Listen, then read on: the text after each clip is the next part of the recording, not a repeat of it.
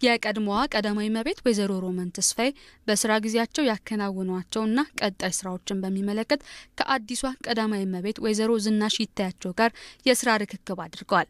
ቀደም ሲል በቀዳማዊ እመቤት ጽፈት ቤት ስር የተሰሩ ስራዎችን በሚመለከት ገለጻ ተደርጎላቸዋል። ገጠር ላይ ሰዎች ቤት ሲሰሩ በጣም ወፍራም እና ረጅም ምሰሶ ማሽን የለም፣ ሊፍተር የለም።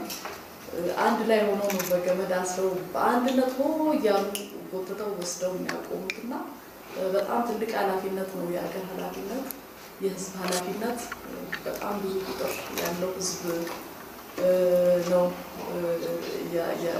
ያስተዳደሩ የቆየ ነው። ሰው ያስተዳደሩ እንግዲህ የመጡ ያሉ ግን ህብረት ካለ ጥንካሬ ካለ እንወጣዋለን። ጥሩ ነገር ነው። ቀዳማዊ እመቤት ወይዘሮ ሮማን አሁን ፕሬዘንት የተደረገው ነገር በጣም ጥሩ ነው። ውስጥ ያለ ነገር ነው። በጣም ጥሩ ነገር ነውና ወደፊት አብረን እንደማትለየኝ አምናለሁ። አብረን እንሰራለን። እግዚአብሔር ደግሞ ይረዳናል።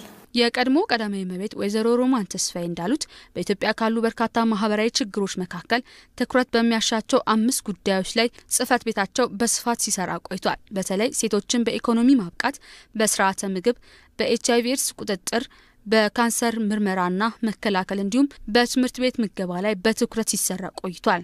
ይሄን ሁሉ ሚሊዮን መመገብ እንዴት ስለማይቻል መጀመር የለብኝም የሚል ስሜት ይፈጥራል። ግን ሆኖ አንድ ልጅንም ባበላ 2-3ም እንዲበሉ ባደር ዞሮ ዝም ብሎ ከመቀመጥና በአይን ከማየት ይሻላል በሚል እንግዲህ ወደዛ ስራ ተገባ።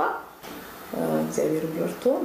ወደ 22,000 የሚሆኑ ተማሪዎችን አሁን ምሳና ቁርስ በትምህርት ቤታቸው ሆት ሚል እንመግባቸው ችለናል። ጽፈት ቤቱ በማህፀን ጫፍ ካንሰርና በጡት ካንሰር ልየታና ህክምና በርካታ ስራዎችን መስራቱ ተገልጿል።